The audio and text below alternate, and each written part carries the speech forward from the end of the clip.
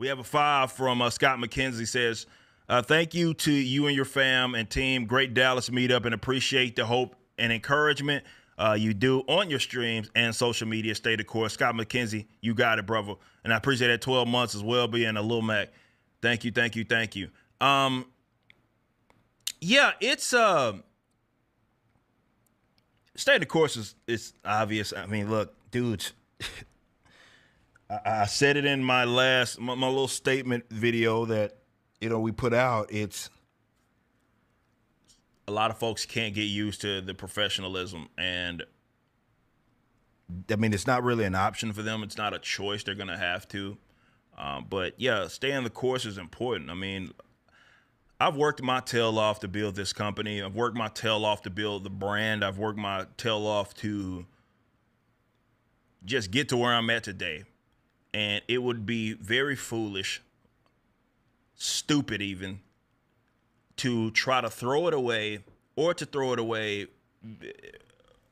just doing things that are totally unnecessary and ill-advised, for lack of better terms. So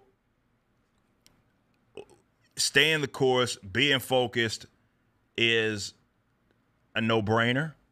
It's not really an option. It's what I have to do. It's my responsibility. The Rippaverse, it's a company that is a well-oiled machine. But everybody here knows that being the leader here, it's a lot of that trajectory is going to be determined by how I move, for lack of better terms. And yeah, it's got to be like that. So I have to take it serious, not just for myself, for the sake of the company, which means the livelihoods of those that are working for the company. And really, I'm not going to sit up here and lie to you. It's kind of hard it was initially to conceptualize that, right? You think definitely when you move with a lot of independence like I have, you don't necessarily understand like how many people depend on how you move.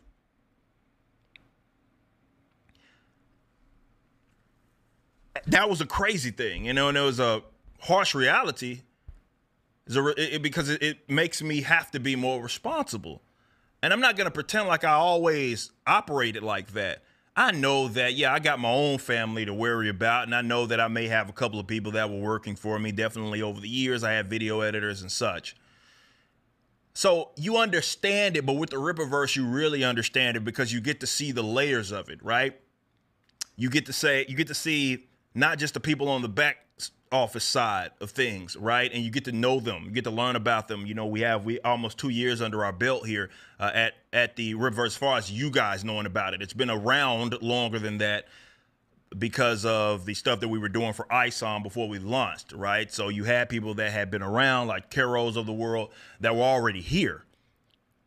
But we launch and I have to get all these other people involved, and you really start to see them and how their lives have changed over the last couple of years as well. And it just really puts things into perspective, dude. And I'm not going to say that was part of my growth as well. It's like, dude, you're no longer just moving for yourself and your family. You have people that depend on how successful, right, this company is, or not, for that matter. And I don't know, man. It was really a come to Jesus moment for me. It's like, dude, you got to take that into consideration.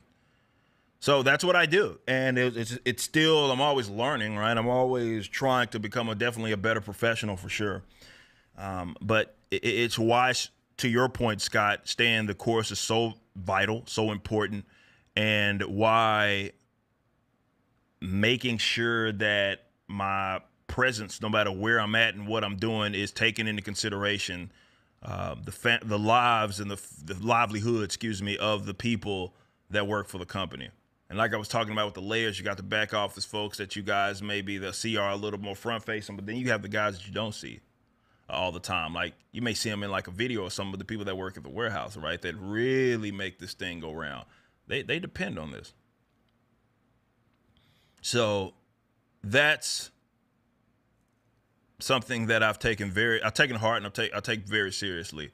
And I get that it's not necessarily as attractive for people that would much rather have me be a unprofessional, gullible person. And I'm not going to dive into the, obviously people know what's going on with my previous video. And I'm not going to dive into that much because I don't have much to add outside of the video, right? This is why I said that's the public statement. There's not going to be much I'm going to say outside of that. But it was interesting seeing over that. And I saw Riververse Gold post and some other people brought this up as well, where they're like, what these guys wanted from Eric was an escalation. And they're mad that they didn't get it. And that's very, very true. And obviously, obvious. You're not going to get that.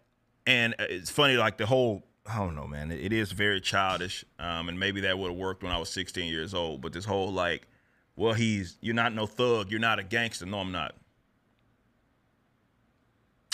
You got me there. Congratulations. No, I'm not. And I don't handle things like much. Maybe that's how you'd want me to handle it. And that'd be great for internet videos and drama and for me to risk everything and put myself in jail or risk going to prison, losing this business. Therefore, again, failing the people that work for me, my customers and everything else. You're correct. I am not any of that. I'm a regular individual that is becoming a better professional day in, day out. And that's how I move. And that's how I will move.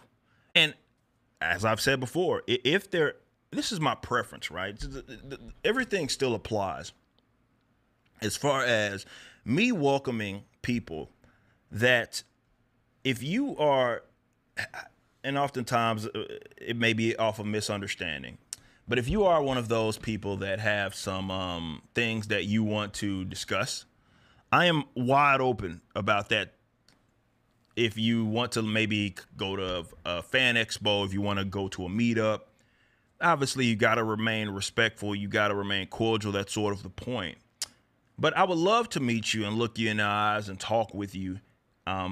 Whether you're a fan or not. And for the people that aren't, I think that will be important even for you to kind of see how we operate. You see how we are probably not the guys that you want us to be. And that not only applies to myself and the members of the company, but also the fans. And perhaps you'll come out that like, oh, these guys ain't so bad. I mean, we've had people that have done that. Like, hey, man, I came around. I got introduced to you by a friend or whatever. I'm not going to lie. I was on the fence. But, man, after spending some time with you guys, you're cool. You're cool. We like you. I'm going to buy some comics. Like, that's a preferable scenario where you can come out of this having to really got to know people outside of what people maybe want you to believe. So, yeah, by all means, if you are remaining respectful and remaining cordial, come to an event, man. Come say what's up. Holla at us. Just do it right. I don't think that's an unreasonable thing. Now, don't get me wrong. As you know, if those just base requirements, just being a decent human being, aren't met, well, you got to understand there's going to be nobody owes you a conversation with stuff like that.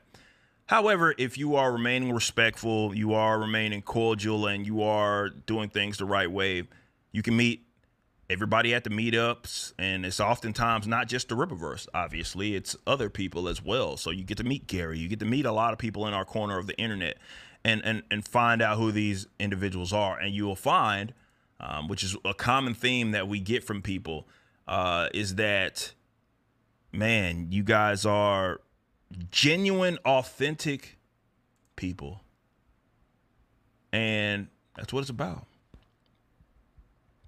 So come meet us. Come holler at us. Pull up to one of the events and get to know people.